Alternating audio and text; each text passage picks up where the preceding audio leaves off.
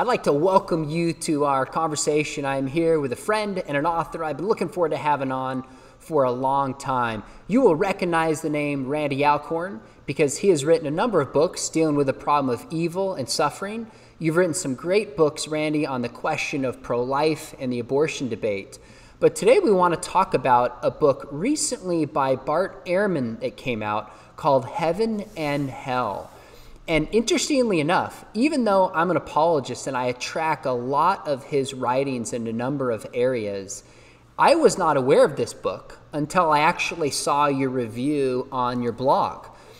By the way, for those watching, your blog is excellent. I repost and read your stuff regularly. It's insightful, it's consistent, it's well worth the read. So I want to encourage people to follow that and track that and read it. It's excellent, excellent stuff, which is what many would expect. But I want to get into some of the weeds. But first off, thanks for taking the time to come on and discuss the topics of heaven and hell, which I know are dear to your heart. My pleasure, Sean. It's great to be with you. I love the work that you do, and looking forward to a great conversation. Well, I appreciate that. I want to encourage those who are new to the channel, make sure you hit the subscribe button because we have some other interviews coming up. We have a debate coming up next week, a discussion between a Christian who embraces evolution, a leading spokesman of the intelligent design movement. Father's Day, I'm bringing on my dad to share some untold stories of the life of an apologist, which will be really exciting. So make sure you hit the subscribe button. Well, you've written a book on heaven, which, by the way, I love. And my wife said, when you talk to Randy, make sure you tell him how much she enjoyed it. She actually used it in a Bible study with a group of women and really, really thoroughly enjoyed it. But that tells me that this question of heaven, you've thought about it a lot and written on it probably as much as anybody. And I saw you had over 2,000 reviews on Amazon, which tells me that book has had a really, really significant influence. And I hope our listeners will pick it up. But before we get to Bart Ehrman's book, recent book on heaven and hell, I'm curious, of all the things that you've written on, why did you write a book on heaven? Yeah, a lot of it, Sean, goes back to when my mom was dying of cancer in the early 80s. And every day I was at her bedside and I was reading to her Bible verses, passages about heaven. Well, I zeroed in on Revelation 21 and 22 because it's such a long, sustained passage. But what hit me as never before, even though I'd been to Bible college, I'd been to seminary, had advanced degrees, all of that, despite all the training that I had had, we had never really dealt with Revelation 21 and 22.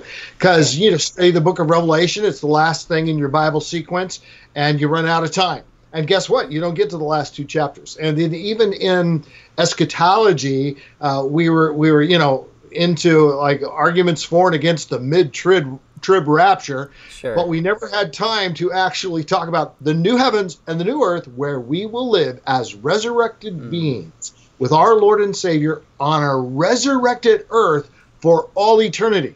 Now, I'd say that's a fairly important subject, but we never got there. So as I was reading these passages to my mom, I was struck again and again with how concrete this was. The walls, the streets, the river, the tree of life growing on both sides of the river is really a forest of life. The kings of the nations of the earth coming in and out of the city and bringing tribute to the King of Kings who sits on the throne. And I walked away with a sense that, when I think of heaven, I just pretty much think of the disembodied state. And sure, I believe in the resurrection. I believe in the resurrection, but what's the resurrection going to look like? I mean, it doesn't make sense to have resurrected bodies floating around somewhere.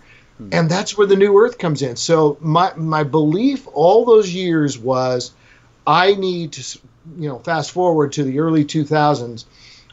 I want to talk about the resurrection, but in particular, the resurrected earth, the new earth where we will live forever.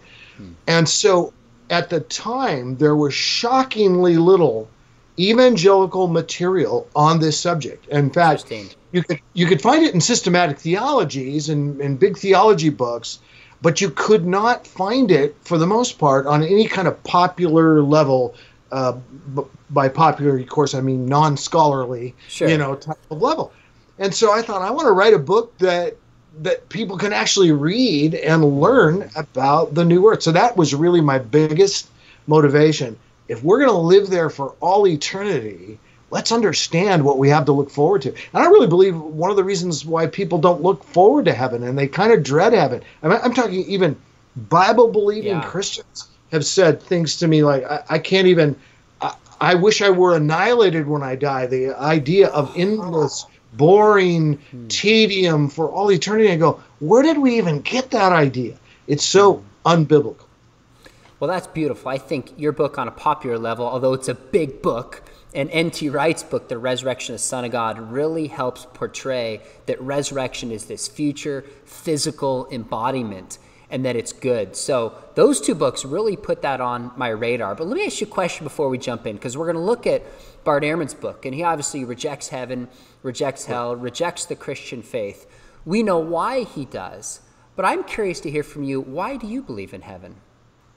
Well, I believe it because I believe the Bible, and the Bible teaches it. I believe in Jesus, and Jesus said a great deal about heaven and actually said more about hell than any person in all the Bible. So it's a worldview issue. It's what's your authority.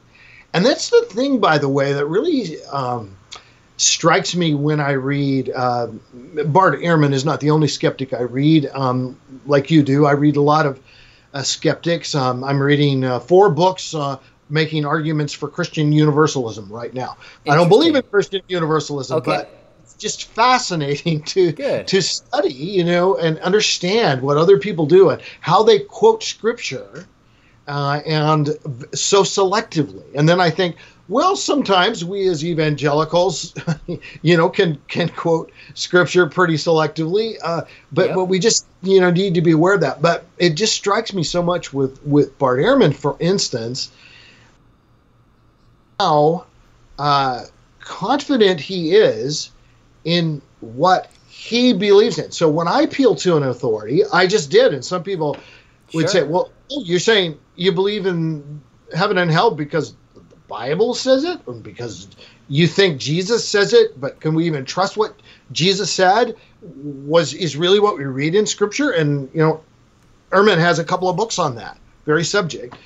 And I think we can trust it, and I do trust it. And in the end, I think I sometimes have people say, well, gosh, that's kind of arrogant to think that you really know what's true about heaven and hell. Well, actually, I think it's almost the opposite of arrogance. Because what it is, it's me submitting to a higher authority than myself. So I'm saying I will believe Jesus, I'll believe God's word, rather than believing my own inclinations. Because you know what? If I was given a vote on it, I would have cast a vote against hell. But I believe in hell, and I believe it's right. So I don't want to say, like, now I would cast a vote against it, knowing that God says it's so. But what I'm saying is God doesn't, he didn't take a poll, and it's not about what we believe. But we all appeal to an authority, and I think Bart Ehrman and many others look at themselves as that ultimate authority. That's a really helpful way to make a distinction, because as I read his book, one of the things that really hit me is he approaches this with a certain methodology, which we all do. Thus, he comes to the conclusions that he comes to. And you might find this funny, but I did a TikTok video. My son's 16, so he's like, Dad, get on TikTok. And I was talking about, why do I believe in hell? And I said, ultimately, if Jesus has risen from the grave and he was sinless and he taught on it, and we have his words recorded accurately, that's actually good enough for me, because he sees with a clarity that we don't. Now, you read a ton of books. I noticed that you said you read about 150 books on heaven. You're reading books on universalism. I love that you read both sides. Why did you choose to write a review of the recent book by Bart Ehrman? Of all the books that you can review, why that one? Yeah, well, I was contacted by the Gospel Coalition, and they said this book was coming out. I think its release date was actually like the last day of April, so it's really recent. And of course, in the COVID era, release dates, kind of get missed because there's not bookstores that people are having big signings in and things like that. So they asked me, Gospel Coalition, to write this review. And, like you, I don't have time to do everything I'm asked to do. However, I immediately knew I wanted to read the book, number one. Okay. I've read a number of other of Bart's books, and I think I can call him Bart. We have actually been corresponding quite a bit since he read my review of his book, and it's been a good, healthy dialogue, I think, where it will go, who knows, but in any case, like to talk with people and certainly don't want to demonize him or anyone else. But I thought, having read all these books and done all this study, and I've got several of my books, like If God is Good, on the problem of evil and suffering. Yeah. I have a chapter devoted to hell as part of God's answer to the problem of evil and suffering. Which to some people is like, well, what do you mean answer?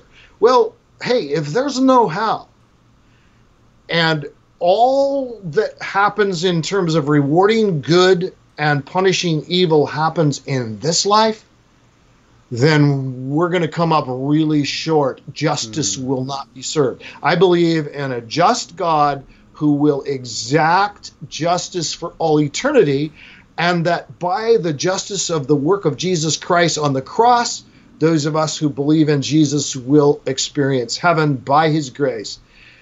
But also that there is a justice that relates to evil doing. And anybody who's walked in the killing fields, Pol Pot, and been to the Holocaust museums, as many people have, and if you think that all justice and injustice is worked out in this life, it's a huge disappointment. And there is eternal justice to be exacted in the life to come for the evils that have been done and not repented of. That's really interesting. I heard Bart this week in an interview with another atheist friend of mine, and he said that when he gave up belief in heaven is this reality that justice will not ultimately be meted out in an atheist universe. And I just think it's interesting that as human beings, we cry out for justice and we want it. That tells us something about the nature of the universe that we live in. Now, I want to come back to this conversation as much as you're comfortable sharing about your interaction with Bart. I think that's really cool that he reached out to you. But I'm curious, what were some positives from this book before we look at some differences and maybe some critiques? What did you enjoy or what did you agree with in his book? Well, first of all, I would say within his own worldview, Bart is a largely consistent thinker, a very good thinker, and the way that I look at it, and actually said in my review, is that he is using his God-given gifts very effectively. Now, I disagree with what he's doing. I believe without intending to, he is misleading people. But at the same time, you've got to admire his brilliance, just simply the way he can, he would be an incredible defense attorney. He'd be an incredible prosecuting attorney. Attorney. Yeah, there you go. Eternity. Get that in there. But because he could argue both sides. Now he doesn't. He takes his side, but then so do I. So do you. You take your side. I do. So we're used to that. So there are things in the book. His treatment, as far as I know, his treatment of the Greek philosophers and certain Babylonian things, and just different writers and thinkers. Homer. I assume he's a historian. I assume what he's saying about them is accurate. Okay. Now, I haven't studied them as much as I've studied the biblical things, that's fair, which I think tends to not quite be as accurate about. Okay. I think that's great. I don't think anyone can doubt his ability to think.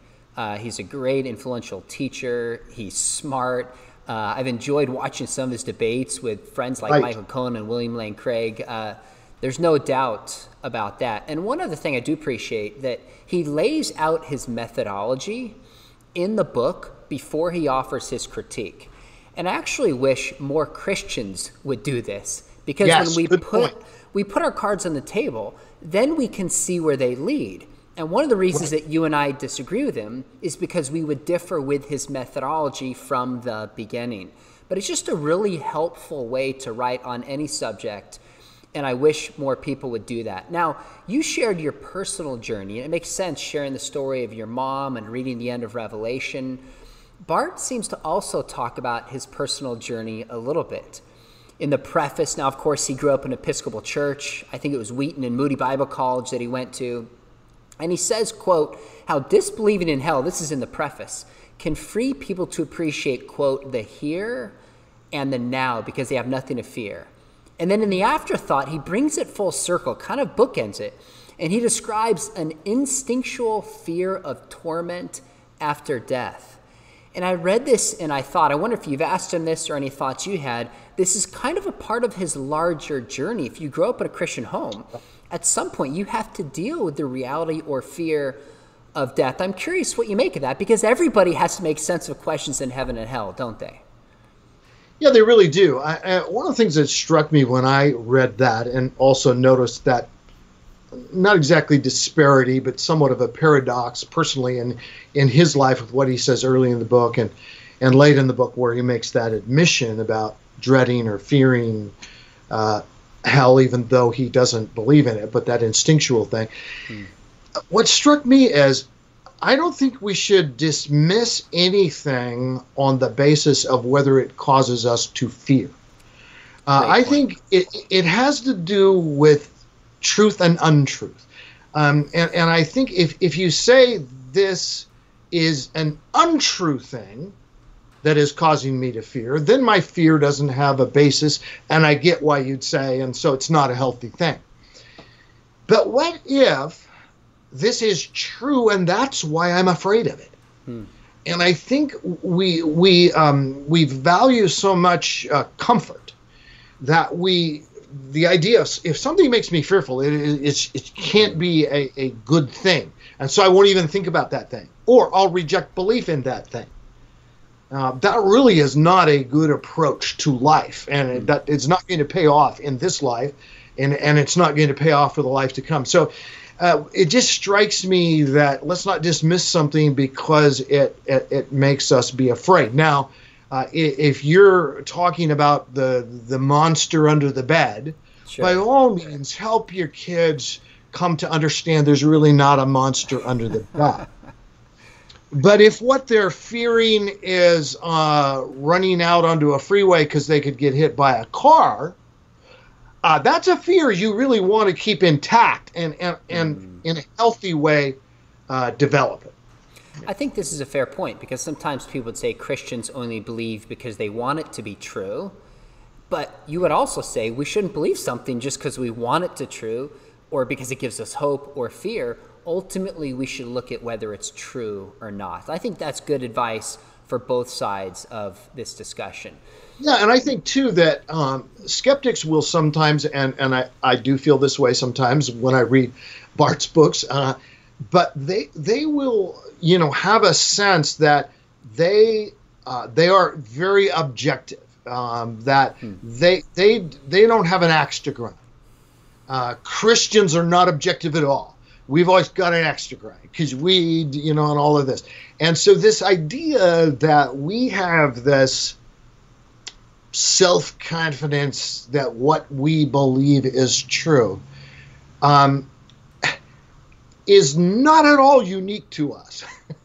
And so when I read the skeptics, sometimes I hear them talking about the dogmatism of Christians and how dare they assert and affirm all these things that we can't possibly know. And then I read what they're saying, and they are certain they're right. They are absolutely certain they're right. Now, to Bart's credit, sometimes he admits he's uncertain about certain things. He does, yeah, that's true. He does. However, he then will go right on and make incredibly dogmatic statements that are every bit as, strong-minded and certain as anything that any Christian ever says. For instance, when he talks about heaven in the end, he ends up going, well, I don't believe there's a heaven, but maybe there could be. And then he quotes Rob Bell, and basically is saying that universalism would be almost the only possibility that could be true if there really is a God. Yeah. Because then he goes right on to say, basically, there cannot be a hell. There could not be a good God and be a hell. So that is a subject that's closed. He's absolutely certain on it. And it strikes me, his degree of certainty that there is no hell is every bit as strong as my degree of certainty that there is a hell. But the difference is I'm appealing to an outside authority that I consider to be ultimately infinitely superior to myself, Jesus Christ, and the whole revelation of God's word. And what is he appealing to? His sense of certainty about his own ability to appraise what's right and what's wrong, and what could be true and what could not be true. So I feel like he is his ultimate authority, and that's not unique to him. Sure. But we all appeal to an authority. Sometimes it's unspoken and sometimes it's spoken. Ours is spoken. We say, God, we believe in him, we believe in his word. But there's a lot of appeals to self-authority, and that whole scholars believe and scholars teach. Well, some scholars do believe and teach exactly what Bart Ehrman is saying. There are other scholars who think differently, but we do not hear from them his books. That is very, very true. Fair enough. So let's ask this question. What is the premise, the basic argument of the book? Because I think it's very interesting that I didn't really realize this until the second time I went through it, that his methodology in this book is so similar to his methodology in his other books. So what's his basic claim that he's making here? Yeah, it's I mentioned in the review that it's kind of the deja vu all over again that you get reading his books, because he tells the story. He's an insider to this Christian faith. He knows it upside down. He was in Young Life. He went to Moody. He went to Wheaton, and then he finally went off and discovered truth at Princeton Seminary. Now, when Jonathan Edwards was president of Princeton Seminary, which was hundreds of years ago, there was probably a lot of truth going on there. And there are some things, I'm sure, that are still true at Princeton Seminary. But this is not like the repository of objective truth. And so I always get this. I believe the way if he's to the degree that Christians are in his audience, and they are to a degree, many ex-evangelicals, for sure, many people raised in the Christian faith. He has a following that is very strong. You talk about reviews on Amazon. Read the reviews on his book. I've read on numbers of his books. For instance, God's Problem, his book on the problem of evil and suffering, which he says is basically the thing that utterly disproves the existence of God, is this problem of evil and suffering. Well, I've written multiple books on that subject as well, but and in fact, one of them, If God is Good, has an entire chapter devoted to that book of Bart Ehrman's, because I believe it's so significant.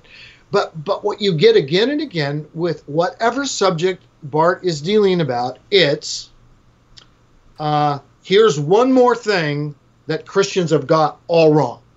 I mean, that's kind of a bottom line of his books. And if you look at his book titles, his actual, I think I've got some of them right here. Yeah, his subtitles tell the story. His book, Misquoting Jesus, now the subtitle, the story behind who changed the Bible and why, how Jesus became God, the exaltation of a Jewish preacher from Galilee, and Forged, writing in the name of God, why the Bible's authors are not who we think they are. Well, to his credit, he makes pretty clear where he's going to be coming from, at least in the subtitle. But it's always, Christians have got it all wrong, but I've got this extra insight because I used to think what they still think. So he has basically marketed himself or been marketed by his publishers as a reverse C.S. Lewis. That's really what we've got going here. Okay. Lewis, who came from atheism, agnosticism. Yeah, that makes sense. And then here's somebody who was in the inside of that, and he became enlightened the other direction. One of the things that I think is interesting is when he writes on the early history of Christianity, there's these ideas that there's this competition, say, for the Gospels, or competition about who Jesus is. But then when we read the same book, I noticed he said there was a competition in the view for the afterlife. So he kind of has this evolutionary story about how people didn't believe in the afterlife at all, came to believe in a little bit, believe in judgment, believe in the interim state. It's kind of this evolutionary story that develops over time, is the methodology that he takes. So let's jump into some of the specifics. He says, for example, one thing we know for certain, in none of them, referring to the passages of the Hebrew Bible, the Old Testament, can we find the traditional Christian view of the afterlife. Do you agree with that, or do you disagree with that? No, I disagree. An example of that that I jotted down, Daniel 12:2. Multitudes who sleep in the dust of the earth will awake, some to everlasting life, others to shame and everlasting contempt. And by the way, this is one of the strong arguments that the book of Daniel was not written in that era near the Babylonian captivity, 6th century BC, whatever, is what? That Daniel 7, 9, there's predictions of all kinds of things that are going to happen with different nations of the earth that hadn't happened yet. So obviously, it was written later. It had to have been. Well, it had to have been, if there's no such thing as a miracle of God revealing truth to people before it actually happened. But then what would you argue for Isaiah? I mean, would you say that Isaiah was written after the life and death of Jesus? Well, nobody argues that, but it addresses these things that actually happen in the life of Jesus. And another thing that happens when you read Daniel, and another one is Job. What's the passage in Job 19, I think, right? Yeah. That's right. What does he say about, did you have that in your notes, what he says about in Job 19? What Bart says about 19? Yeah, what Bart says.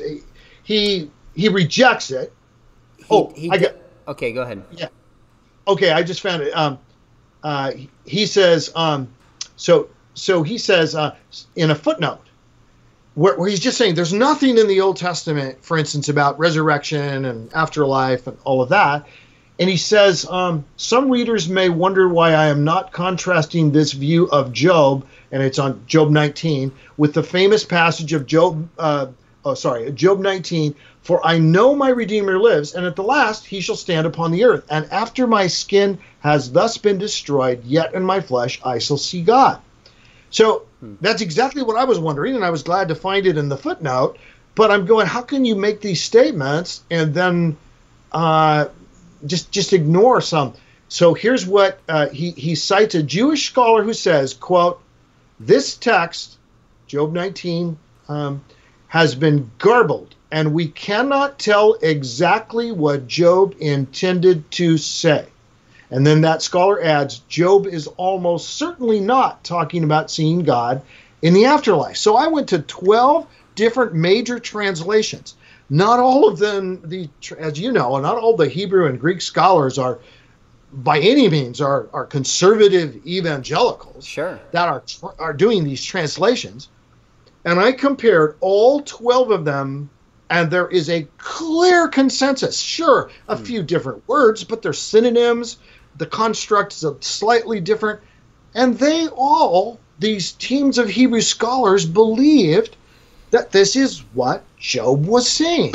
So I'm going, well, why does this Jewish authority, and why do you, Bart, quote him to basically eliminate a passage that contradicts what you are arguing for simply on the basis of, well, okay, I mean, if I always did that, my research would be very easy. Oh, well, that you can't count on that.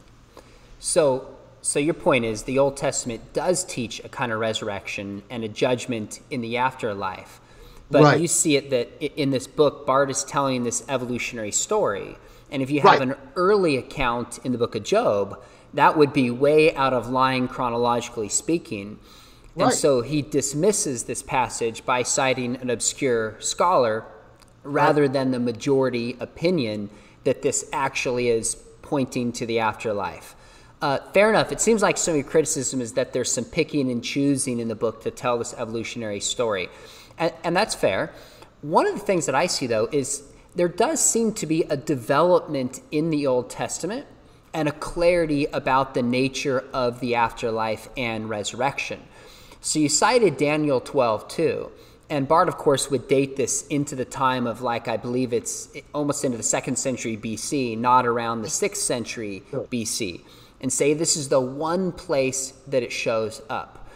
Now, in one sense, I differ because I think we can go back to Job, like you said.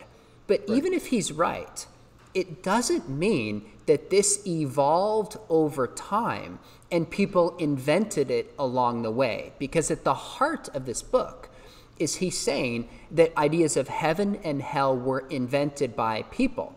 So I'm curious if you would see this similar that I do. I look back at the Old Testament, and I do see a development in the doctrinal teaching of the afterlife and certain progressive clarity. Revelation. Yeah, that's revelation. We believe in that. That's exactly the point. So when it comes to the Trinity is not taught clearly in the Old Testament. Although I think there's hints like in Isaiah 6, when it talks about the singularity and the plurality of God, there's hints in Genesis. It's really not till the coming of Jesus that we see this with clarity. So even if we don't have this clarity on heaven and hell until the time of Jesus, Paul, etc., it seems to me that it doesn't follow that it was totally invented in the way that he interprets it. Do you agree with that, or do you see it differently? Oh, yeah, I fully agree with that, John. And I think one of the important things is that progressive revelation actually makes great sense if you believe what the Bible says, that Jesus, the God-man, actually comes down from heaven. Now, wouldn't you expect, this is not just, the prophet that's coming that's like Moses, though he is that. This is not just the greater David and the greater Elijah and the greater everybody. This is the one who knows. I mean, he is part of the triune God. In the beginning was the Word was with God, the Word was God, and then he comes down and tabernacles among us and lives among us, and there should be no surprise whatsoever that he, in much more full detail, lays out what God says, and then his apostles who he taught and whose words were inspired, God breathed, that the words that we have written in Scripture, that they too give further development. So to say that, okay, well, Jesus takes this way further than the Old Testament does, and you go, well, who argues with that? I mean, why is that a problem? That's not a problem at all. In fact, God just has the way that he works with humanity has been, he just doesn't dump the whole load of truth at once. He doesn't. And so, yes, on the one hand, very significant that Job, likely oldest book in the Bible written, or at least the events of Job, began and ended before the book of Genesis, the first, book of the Bible. And so this is as old as you can get, in terms of, biblically written documents. So that's a strong argument related to Job 19. But as you say, even if that wasn't true, progressive revelation is something that, that's a basic thing that everybody that goes to Bible college and theology learns about or should learn about. And so there's no surprise in this. And I think this is one of the things that you get sometimes for Christians who read things where they have not read a lot of Bible and a lot of theology and a lot of what evangelicals really believe and teach, and maybe they haven't heard it, unfortunately, in their churches. They hear somebody like Bart Ehrman say this, and then all of a sudden they go, oh, he's right. Well, I would say, I don't know, 80% of the things he says in the book are probably right. It's just the conclusions he draws after he makes this statement, and certain sentences that turn this a different way. And as we know, the nature of heresy is that it can be mostly right in order to be credible, and it contains a lot of right things, but it comes to wrong conclusions. Very, very interesting. I see some questions coming in here. One's from Leslie, who is a student of mine at Biola in our apologetics program. Great to see you, Leslie. Hold on to these questions. We're not ignoring them. We're going to come back. But I want to come in particular to some of what Bart talks about in terms of what Jesus and Paul view about heaven and hell and Bart's assumptions on this. But I would say I think it's very important that some of our assumptions come out. And the way Bart approaches this, which makes sense because he doesn't believe in God, is kind of with a naturalistic framework. There's an assumption there's no supernatural. There's an assumption the Bible's not true. And of course, he thinks he can back this up. Now that we've seen this theology develop over time, it must have been invented. Now, that is an assumption that approaches how he looks at this issue in the book. And that's where you and I would differ strongly. And really, if Jesus rose from the grave, this changes everything about how we look at the Old Testament, how we interpret Isaiah 26, Ezekiel 37, the valley of dry bones, Daniel 12. That changes everything about the Old Testament. But let's jump to the person of Jesus. Now, one of your criticisms you mentioned earlier is that he felt he was a little selective with passages. And he says that Jesus never teaches that, number one, there's rewards and punishments immediately after death. And this kind of physical resurrection to punishment, hell, and to eternal life, heaven. But one of the passages that's inconvenient that you talk about in your book, Heaven, is Luke 16 with Lazarus.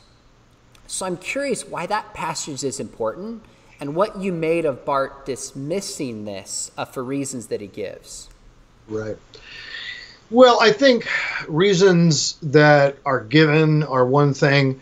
The real reasons sometimes are, and we do this as Christians sometimes, we don't want to believe a certain thing, and so we dismiss it without giving it much further thought because it's just not a credible idea to us.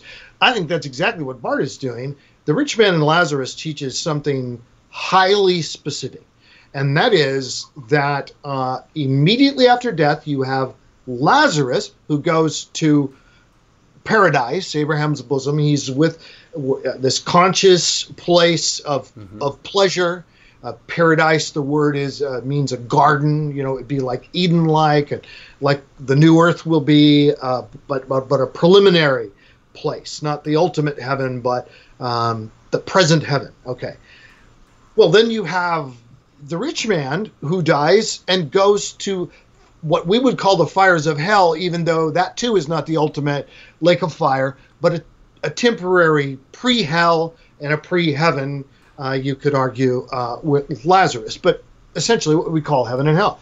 Sure. Well, what some people say is this isn't so much Bart's line of argumentation, but some people will just say, well, that's just obviously just a story that he made up, and there wasn't this real man named Lazarus who died. Well, first of all, I think there's a strong argument that he is thinking of an actual man named Lazarus, and I'll tell you what. Because who would make up that name and immediately confuse everybody about the other Lazarus, who's risen from the dead in John 11? That's actually an internal reason why a writer or the person of Jesus would not, here's this hypothetical character. We'll call him anything, but don't call him a name that's going to have to do with somebody else who died and went. How does this, and it's just confusing. But I think the big part about it is that it's so specific and it's so tangible.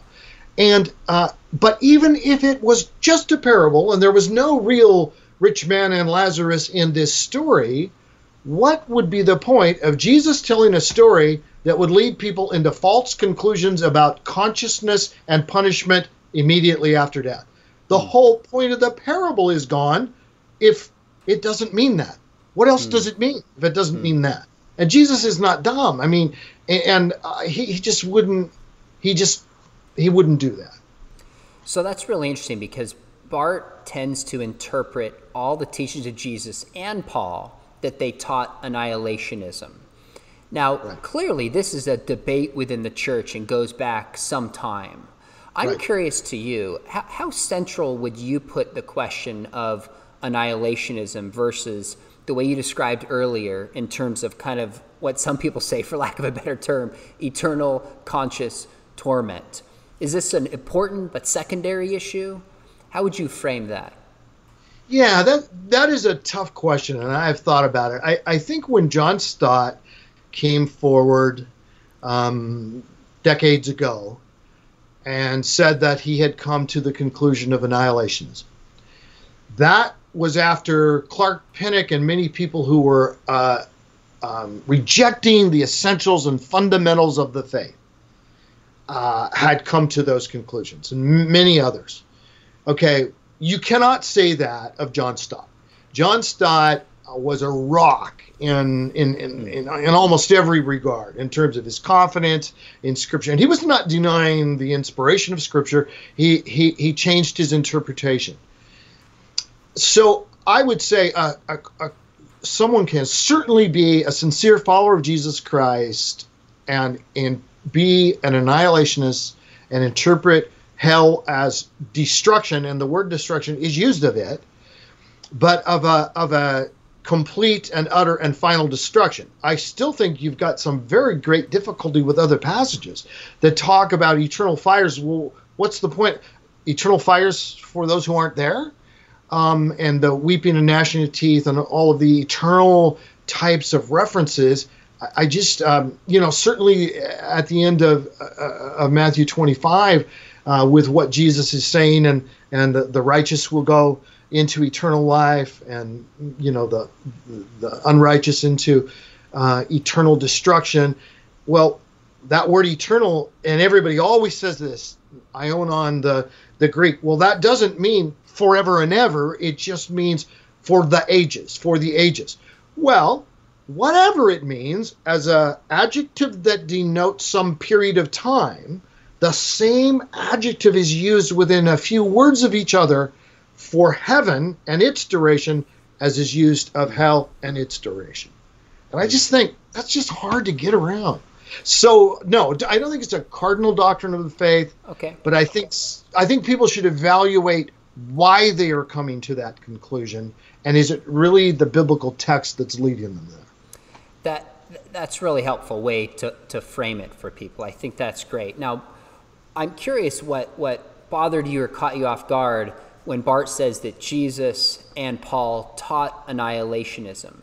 Is that you disagree with his teaching? Is it that you think he just showed one side as if it's a solid case without awareness of the other side? What caught you off guard in the book and gave you reservation when he just says it like this is slam dunk, Jesus clearly taught this without nuance? Right. And I mean, I just think that Bart has a tendency that I think a lot of critics have, which is to take difference and make that contradiction. You see this, in the Gospels, with the angels of the tomb, or were they men at the tomb, and the eyewitness accounts that include different things. And are they different? Yes. But to Bart, often difference means contradiction. Now, I know sometimes he has what I would say are good arguments for certain problem passages that need to be taken into account. What is the explanation for these differences in the gospel? But those are a very small minority, whereas he makes sweeping things about all the contradictions, in the gospel accounts. I think he does exactly the same thing with Paul and Jesus. So he'll quote, Jesus is saying something which Paul did not say. But then I read, but Paul did not say anything in contradiction to what Jesus said. Okay. And that to me is like, okay, isn't it okay with progressive revelation, again, that if God was continuing to speak through God-breathed scriptures through these apostles, including Paul, that he would add insights to what Jesus said. It doesn't have to be restricted to, and I think this is the thing. God doesn't just repeat himself all the time. And I think if he did, we'd either get tired of it or we'd use it as evidence that somebody sat down with a master plan. See how this fits perfectly with this, and it's even worded exactly the same way. And I think that that's evidence of collusion, and that's not what we have. We have true revelation. Well, one distinction we can make is the focus of Paul writing to churches, focusing on doctrine in particular cities, and Jesus being an itinerant preacher. So naturally, they're going to approach issues differently. Now, one of the things that Bart says is that Jesus and Paul, although they taught annihilationism, had very different views of the afterlife. Do you think it's just different and Paul added? Do you think he clarifies? Tell me how you see the difference in what they taught about heaven. They both talked about the resurrection. Jesus talked about it, John 5, resurrection to life, resurrection to damnation. Paul devotes a whole chapter to the resurrection, 1 Corinthians 5, and alludes to it in other places. So do you think Paul is going to say some additional things to what Jesus said? Well, obviously. I mean, because he devoted this whole chapter to it. I don't see those as contradictory at all. They both believe in the resurrection. They both believe, contrary to what I think Bart says at one point, they believe in conscious existence immediately after death. Paul says to be absent from the body is to be present with the Lord. I desire to depart and be with Christ, which is better by far. Unconsciousness? Is unconsciousness really better by far? No, it's not. He's not talking about unconsciousness. He's talking about a conscious being in the presence of God. Jesus clearly taught that, not just in the rich man and Lazarus. Again, let's say you can dismiss that, which I think you can't dismiss it. But let's say you could. He says to the thief on the cross, today you shall be with me in paradise. Today. You shall be. Immediately after we die, we're both going to be in a place called paradise. And by the way, doesn't that fit perfectly with him telling the story of the rich man and Lazarus? I mean, it does. Interesting. Now, I want to get your take on a couple passages. There's huge debate about annihilationism within the Christian fold. I don't want to spend too much time on it. But Bart goes to a couple passages like Matthew 7:13 and 14 about the easy path that leads to destruction. He interprets that as annihilation. And then Matthew 25 about the sheep and the goats, that being destruction, not some kind of eternal conscious separation. In your mind, is this a plausible interpretation that is weighed out by other passages? Or do you think the idea of there being eternal separation from God is more reasonable with what Jesus taught? I wish that I could say that I believed the argument for annihilationism was every bit as strong or stronger than the argument from the text of Scripture for eternal punishment. I can't see that. I look in those passages. I look at the last verse of Matthew 25. You can say what you want to. Oh, well, destruction, that means, well, of course destruction means destruction. But we have many examples in Scripture. Read 2 Peter 3, and you see how the earth and all that's in it is going to be destroyed. Well, there you go. There's never going to be an earth again. And in the very same passage, a few verses later, it says, therefore, we are looking forward to the new heavens and the new earth. Okay. Well, you could say, well, when we die, are we destroyed? Sure.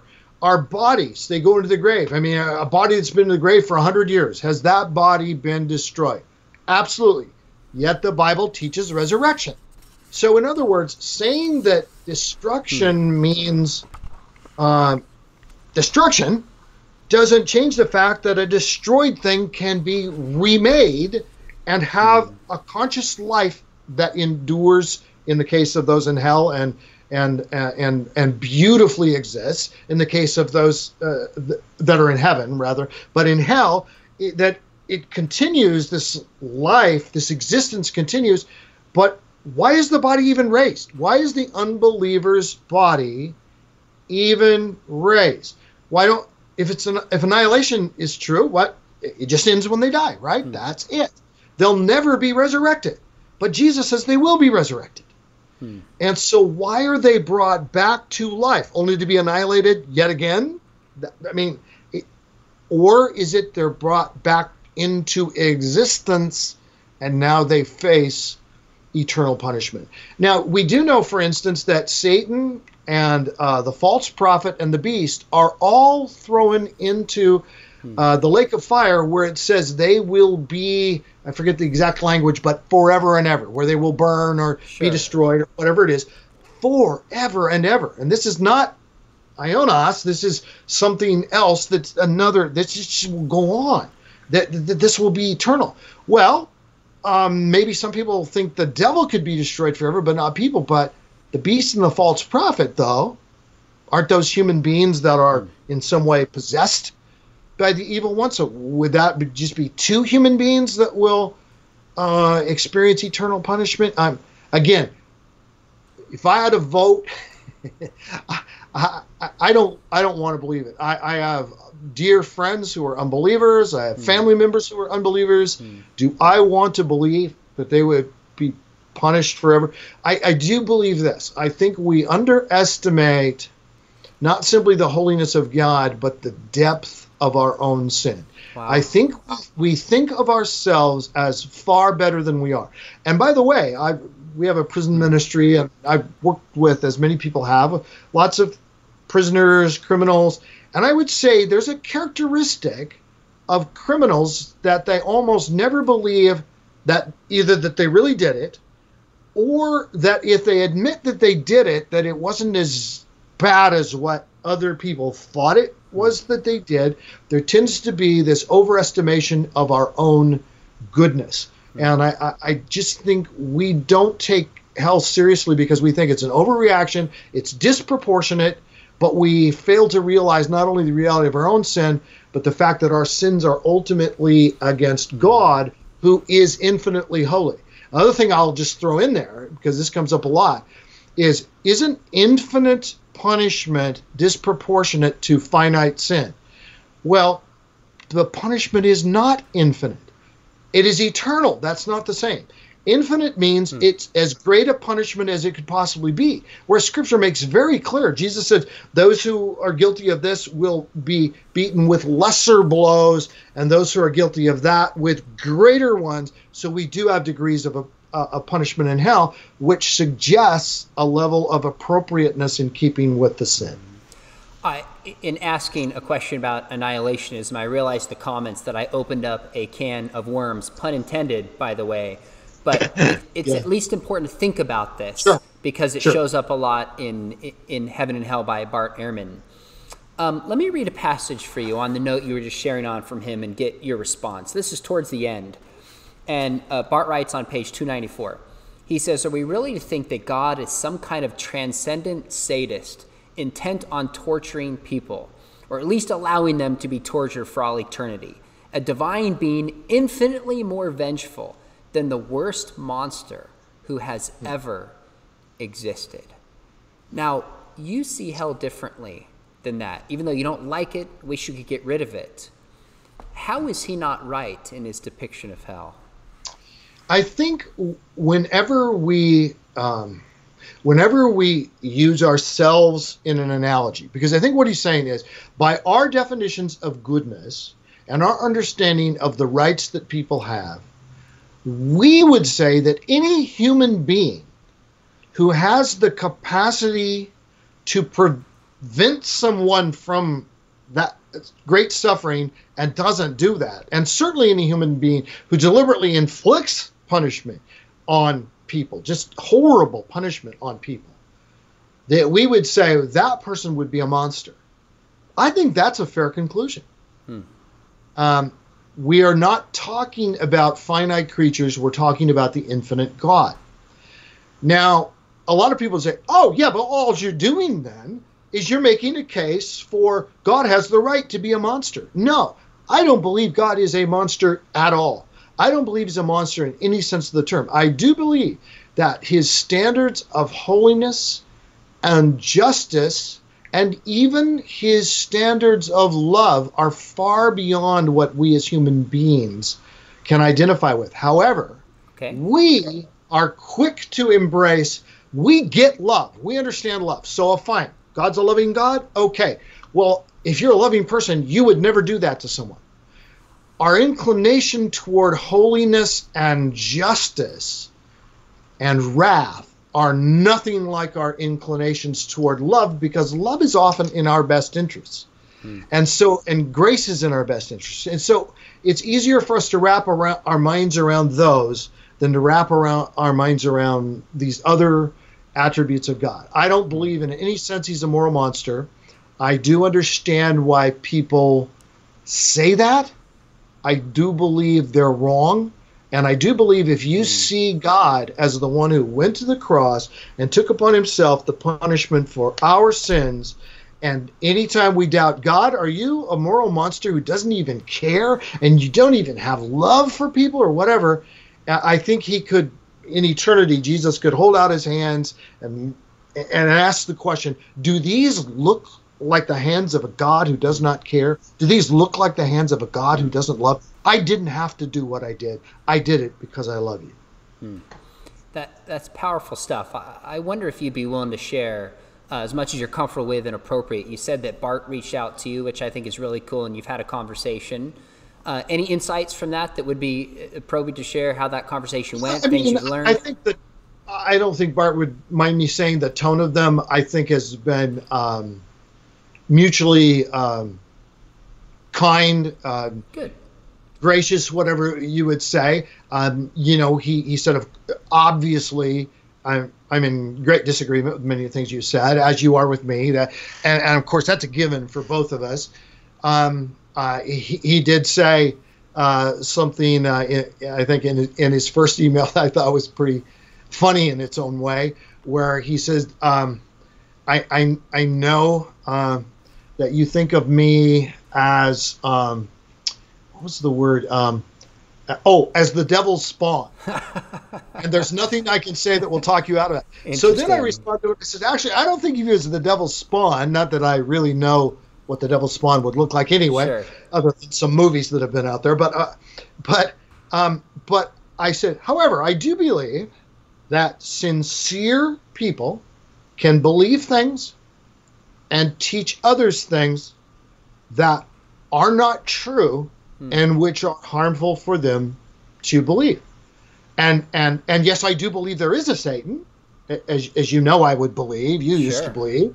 And so, yes, I do believe there is a Satan and all that. And so he wrote back and says, so you're saying you don't believe I'm the devil's spawn, but that I'm the devil's henchman, which I thought was just kind of a cute way of saying, to the degree that, and it's not that I don't take these things seriously, but I think we were both trying to be respectful, yet good, both of us not, backing down on what we believe. One of the comments he made, and this is what I think we're going to have some further dialogue between us, perhaps on his website, perhaps on some on his and some on mine. But one of the things that really struck me was, he said, when you say in your article about how confident I am that I am right, and that's Bart saying he's confident that he's right, and saying all these things, he says, that sure seems to me the pot calling the kettle black. Okay. Because that's fair. And that is a fair statement. However, I don't think it's as accurate a statement as at first glance it appears to be. And it gets back to the thing where I actually am bowing my knee to a higher intelligence and a greater authority that I believe in. Now, you can argue I'm wrong, that higher authority doesn't exist, he's not real. Okay, sure, fine, take that argument. But I am, and I think there is a necessary humility that is involved in that. So the idea that Christians are always these prideful, arrogant people who are saying these hateful things like there's a hell and that God would actually send you to hell or something like that, I go, you know what? I think the most wonderful person who ever lived, a person who I believe in and trust him, that I believe is the God-man, Jesus Christ, who redeemed me and forever radically changed my life, filled my heart with a love that I otherwise would not have known. I trust what he said more than I trust what my inclination would be to believe on my own. And so I think, actually, that there can be a greater arrogance in someone who doesn't believe in God, but just says definitively, this is right, this is right, this is right, this is right, and no such God could exist if hell is real. I mean, a loving God could not exist and have a real hell. To me, whether it is annihilationism or eternal conscious punishment, which I lean towards, but like you, I don't think it's an essential Christian doctrine in say the way the Trinity or salvation by grace is, or the deity of Christ. Either way, ultimately, I believe in heaven, hell because of the person of Jesus, because of what he taught about it. I think we have his words written down accurately, because I think Jesus had the moral authority in his sinless life. I think he had the supernatural authority in doing miracles and his resurrection from the dead. So really, this whole question about heaven and hell in many ways goes back to, who is this person, Jesus? Did he rise from the dead or not? And is he, like you said, authoritative to speak on these issues? I love hearing that you and Bart, two people that I've read, gotten to know you. I've never met Bart, but I've read a lot of his stuff and interacted with it in different ways. I love to hear that even though you differ firmly, there's a willingness to push back on ideas, but a kindness shared with one another. We need much, much more of that today. Interesting question. Hey, let me just interject this one thing in our conversation that I thought was very kind. My wife, Nancy, who's going in for a major cancer surgery tomorrow, stage 4 cancer. She's going to have 4 cancerous nodes removed from her lungs. But I explained to Bart last time we were in communication, I might take me a little while to get back to you because we got to get some things in order before she has this surgery. And he said, I can't pray for Nancy, but I want to send her my sincere well wishes. And I thought that was a kind thing to say, and that touched me. That was really, really generous. Randy, thanks for sharing that. I did not know that. Didn't realize that was coming up tomorrow. And appreciate you coming on the show and talking about heaven and hell and your interaction with Bart, especially with this. So I'm going to ask those who are in the comment section. I know there's a number of believers who are commenting. Will you specifically commit to praying for Randy even tonight by name, and for your wife? Did you just say Karen? Nancy. I'm so sorry. It was Nancy going in tomorrow for the doctors, for her through this, for her body, and for her healing. If you're willing to do that, write in a comment, and we would love to lift her up in prayer. Thank you. Randy, so grateful for your ministry, what you're doing, what you're writing on. Love the book on heaven. There's been a few comments of people saying, hey, has Randy written a book on this? I didn't know anybody didn't know you'd written a book on heaven. But I want to encourage people. Somebody said, is it worth picking up Bart Ehrman's book? That was a question on the side. And I would just say it depends on what you want to read a book for, what you want to get from it, your level of maturity and understanding. One thing you could do is you could pick up Randy's book, and you could pick up Bart's book. And you could read them both side by side, compare and contrast, and see which one you think is most reasonable, and then come back to this interview and listen to some of the differences between them. I know you would encourage people to be that open-minded and to look at both of them, but just look at them critically. So, Randy, hang on before you go off. To the rest of you, I want to make sure if you've hung around with us in this interview, quite a few of you have, make sure you hit the subscription button because we have some interviews coming up. In fact, Sunday night, I'm bringing on a friend, Mike Austin, to talk about God and guns in America. I've never spoken on this publicly, but this is an issue we really need to think carefully about. He's written a wonderful new book on this. Have a debate coming up about whether Christians or not should embrace evolution. And bringing on Hugh Ross to talk about climate change. He has a book releasing, and this will be one of the first interviews that he's doing as a physicist and a scientist approaching climate change. How do we think about this? A number of other interviews, but one I'm looking forward to most is my father's been around a long time being an apologist. And I asked him recently, I said, Dad, for Father's Day, would you come on with me and just share some stories going way back when there was no apologetics movement? Some of the stories that you've never shared with somebody else. And Randy and our viewers, I'll tell you, some of these stories, if I didn't know my dad and some of the people involved, I'm not sure I would believe them. My dad has lived a remarkable, remarkable life. So hit that subscribe button or join us. It's going to be a life of somebody who's been a radical and an evangelist, following Jesus, laying everything on the line. By the way, those of you... Let me just interject this. I know and love your dad and supported the ministry for many years and had lunch with him often when he would come into town in Portland and see him at other booksellers conferences and all that. And just what a delightful person. And I love the fact that you love your dad, you're proud of your dad, and you have every reason to be. And I just think it's a beautiful thing. Well, thanks for sharing that. My dad is my hero, and look up to him on so many levels. So, friends, join us at Biola. Come study apologetics and learn this stuff formally. We actually have a certificate program. If you look down in some of the notes, a discount code to study formally with us or consider getting a master's.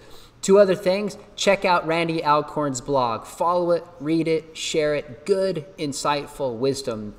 And pick up a copy of his book, Heaven. Randy, don't go anywhere. To the rest of you, thanks so much for joining us. Have a wonderful, wonderful night. Thanks.